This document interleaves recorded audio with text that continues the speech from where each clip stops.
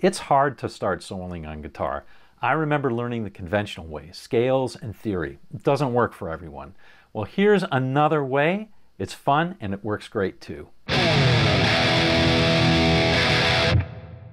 I remember being at blues and rock jams and just freezing when it was time for me to take my solo. I got through it, but it wasn't fun. And even just jamming with my buddies, I often felt I needed to memorize solos. But there's a better and simpler way of getting started on making real solos, and it doesn't take lots of scales or theory or a boatload of licks. It just takes one.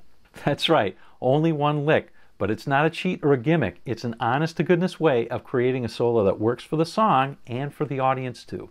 And it's a fantastic framework for improvement too, because it's not just based upon scales. It's based on taking an idea, in this case a lick, and turning it into music, which is really what soloing is all about. But the proof of the pudding is in the eating. So let's do this. Let's do it for a bluesy song in A. Let's build all the parts and then put it all together, see how it all works. First things first, the song and the chords. This one's pretty simple in that we only have 3 chords in it.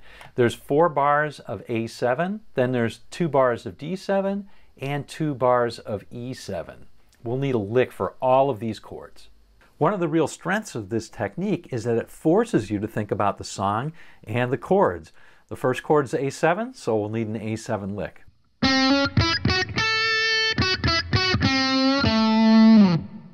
Here it is a bit slower.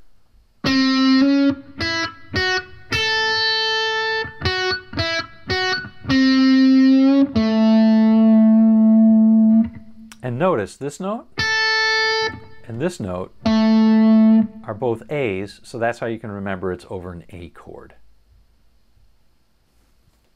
So that's what we'll play over the A7 chord. Now that's a 2-bar lick, and remember there's 4 bars of A7, so we'll play that lick twice.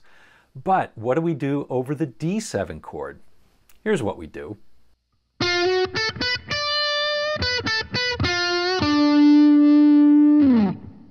So hopefully you notice that we just took our A lick and we took our navigating note, this A right here, and we moved that up to D, and then we played the same lick that we played for A, same shape.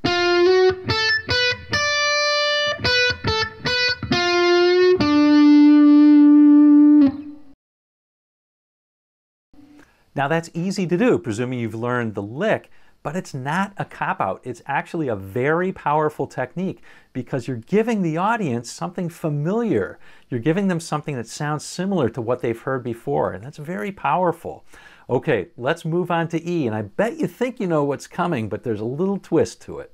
So this time we're going to use our navigating note on the E string, move that up to E, and we're going to start our lick out the same. That's the same, but then we're going to play slightly different ending. Here's what it sounds like at full speed.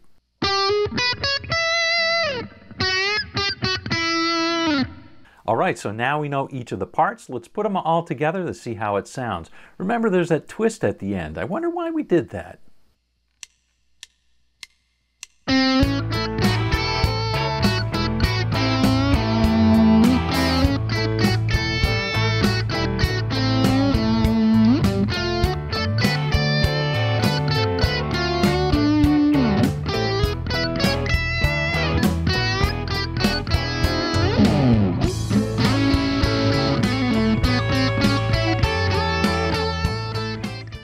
Did you notice at the end we put ourselves right back in the position that we started, and we gave the audience something of an anticipation that something different is about to come up?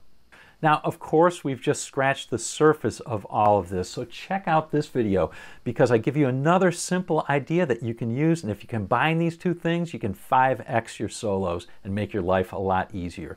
So check this out. We'll see you in the next video, and we'll see you on down the road.